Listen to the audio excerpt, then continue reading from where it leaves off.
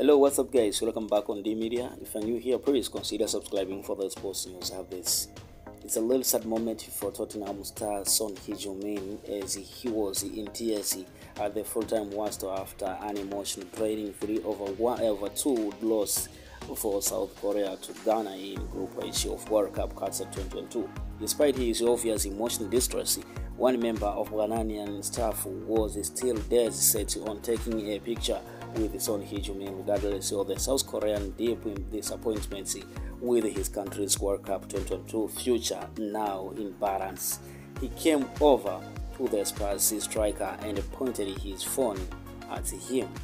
Simply, Son Heung-min turned away from the official before another member of the Ghana backroom staff urged the man to put his phone away.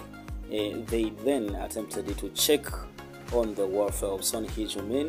He simply wanted to be left alone after a 0-0 draw with Uruguay, a meeting with the tournament's youngest team, and a one beaten by Portugal represented a genuine opportunity to claim the vital 3 points in Group H.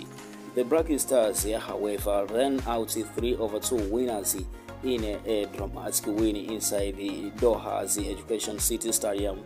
Ghana had raced in two goals lead before recorded the second half fight back from South Korean levels the score around the hours mark.